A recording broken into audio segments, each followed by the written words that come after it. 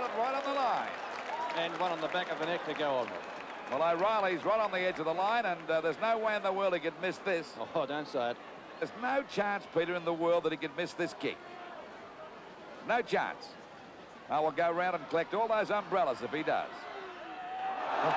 A lack of ability when it comes to predicting winners has led to me sweeping Collins Street with a feather duster, cutting Teddy Whitten's lawns with a pair of nail clippers, rowing across the Bowen River in a bathtub, piggybacking Big Mick Nolan.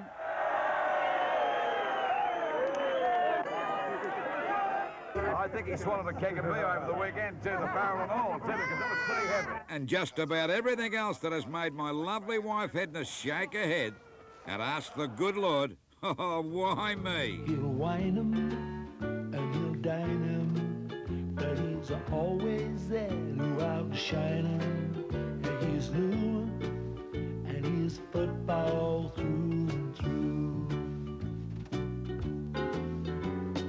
Oh, beware, Oh, beware, oh, beware, oh, beware. don't get on his left, though he's very dapper. There's an ankle tapper. He's got his kids out there. He can please him and appease him, and he sure knows how to tease him. He's new and he's football through and through. Oh, beware, Oh, beware, oh, beware, oh, beware. don't get on his left, though he's very dapper. There's an ankle tapper has got his kids out there. When he played him, well, he slayed him, and as the years went by, he outstayed him.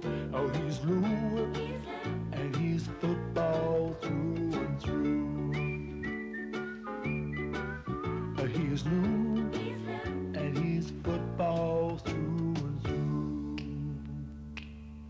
Oh, yeah.